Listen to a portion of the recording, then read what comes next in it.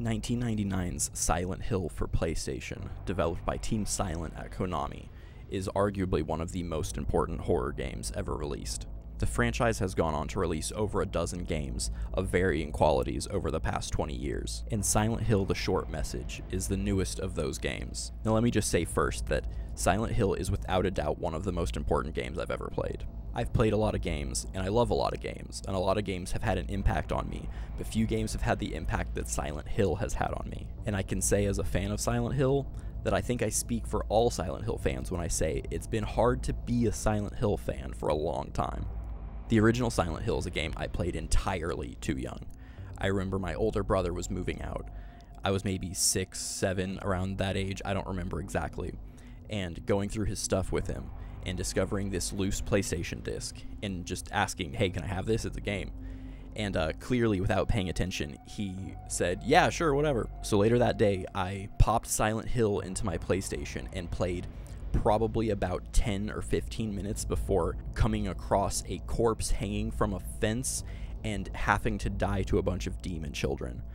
After that, I ripped the disc out of my console, threw it at the bottom of a drawer, and didn't touch it for nearly a decade. The game scared me so much, I honestly avoided horror media entirely for years, and it wasn't until the 2006 film adaptation of Silent Hill that I even attempted to watch a scary movie.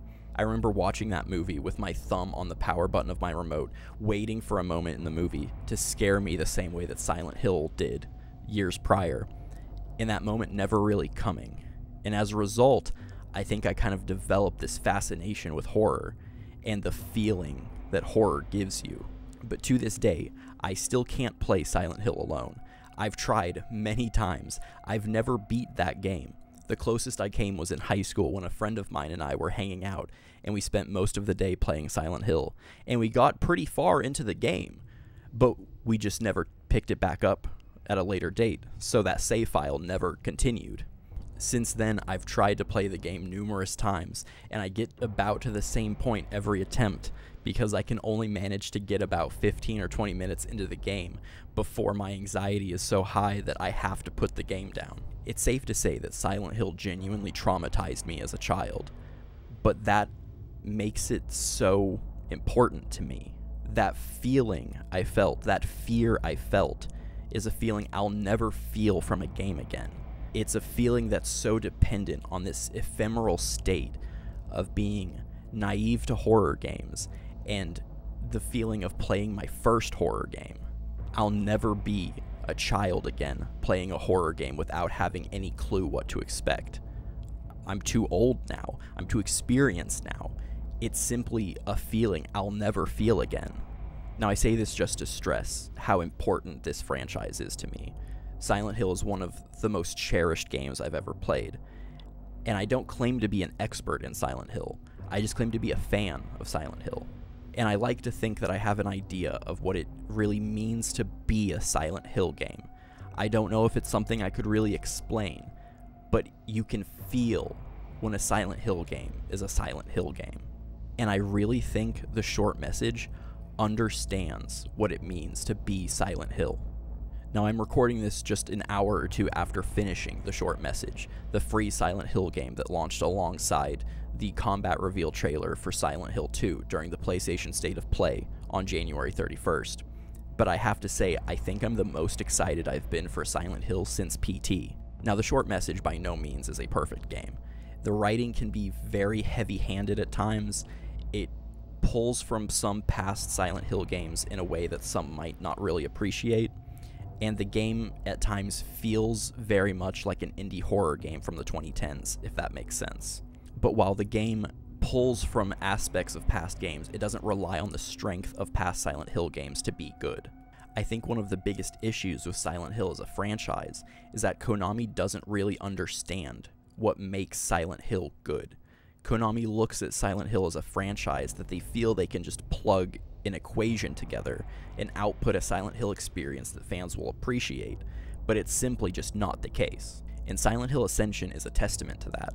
The "It's Trauma" emote sticker is so tone-deaf to the franchise, it feels like Konami walking in the room saying, "Hello fellow kids, I too have a trauma," and expecting it to be as good as Silent Hill 1, 2, or 3. The fans who've grown up with this franchise like I have understand what it means to be Silent Hill, and they understand what it means for Konami to put some elements together and act like it's Silent Hill. But Silent Hill: The Short Message finally feels like Konami let a team take the reins and steer the ship and make the game that they want to make. It feels like Hexadrive is a team made up of people who truly understand what Silent Hill is, and not just what Silent Hill looks like. I mean, it absolutely helps that Masahiro Ito and Akira Yamaoka are on the team bringing this game to life. They're part of the original team. They know what Silent Hill is. But it really feels like Motoi Okamoto truly understands what it takes to make Silent Hill feel authentic. Now, fair warning, the game does cover some really heavy topics, like suicide, self-harm, child abuse, and more. And while initially that was kind of off-putting to me, because it felt like the game was almost braggadocious from the beginning, saying that, yeah, this game is that fucked up, you need the suicide hotline if you're gonna play this. By the end of the game, I really appreciated it. And without getting into any real spoilers, the game follows a group of characters who are teenage girls growing up in the 2020s. And while I've never been a teenage girl growing up in the 2020s, I have been someone who's had less than ideal mental health my whole life. And that's what makes this game feel authentic to me. It's clear the game is made by a group of people who understand mental health issues. It's clear the team understands what it means to truly feel depressed, to truly feel suicidal, and to really feel alone. And the game might be a little overt with its imagery when it comes to stuff like rooms where the walls are plastered with sticky notes with negative statements written all over them. It really feels like the team had an artistic vision for trying to personify what it means to feel these emotions that are so hard to accurately describe. The developers clearly understand that depression isn't just sadness, and these feelings that the game represents aren't just a surface level thing. And it's really clear that the developers understand the difference between feeling truly alone and just feeling lonely. They understand the difference between overwhelming despair and just being sad. The game does a really great job of visualizing what sorrow feels like. And that's what makes me excited for Silent Hill as a franchise, not this remake of Silent Hill 2 from Bloober team. Especially after seeing the combat reveal trailer today, I can't say my expectations are all that high. But after playing The Short Message, it feels like Konami's really working with some teams that understand what it is for a game to feel like Silent Hill and not just look like Silent Hill. Silent Hill doesn't need to be a location. The Short Message takes place in a small German town that's faced economic turmoil for years, and the upcoming Silent Hill Forte takes place in a 1960s rural Japan.